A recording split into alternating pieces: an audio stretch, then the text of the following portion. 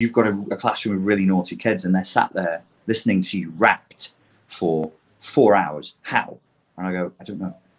I can't tell you the magic formula. I can't tell you the words, but I present a compelling argument for why they should listen to me, how it advantages them in the same way I was trained to do in sales training. And then I be the type of charismatic, motivated person I think they need me to be in order to do what it is I want them to do. That's it. If you want to be obeyed, you kind of need to be somebody to be looked up to.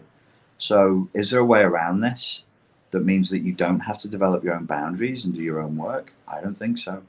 I don't think so.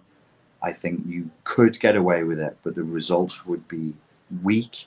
And if we just say to our children, do as you're told because you were told to do it, we're breeding the next generation of consumer morons who are just going to succumb to whatever psychological propaganda, political brainwashing, and rank marketing-based Satan's diarrhea consumerism is forced through their eyeballs and into their consciousness.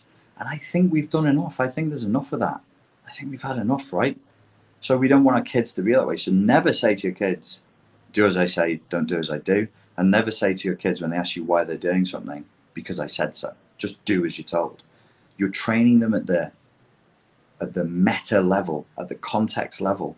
You're not just training, you think you're just training them in the content. Well, I'm not just training them to obey authority figures, I'm training them to obey me. I've had parents say that to me and I'm like, I'm sorry, mate, it doesn't work like that. You are an authority figure. You are conditioning them to obey you unquestioningly. So any authority figure, including husbands and wives, when they get married or when they have girlfriends and boyfriends, if they tell them to do something, they'll just do it because you train them to be brainless and obedient and non-confrontational and cowardly. Do we need more of that? Do we? I am not perceiving that we do.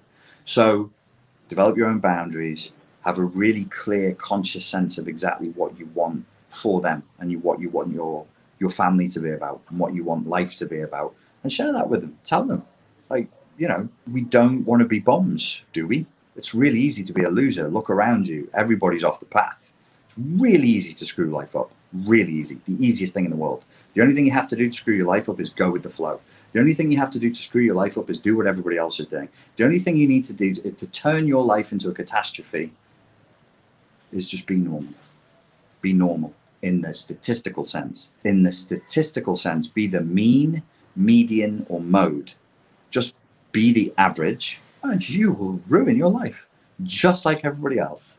Don't be normal, kids. Normal sucks. Put that on a t-shirt.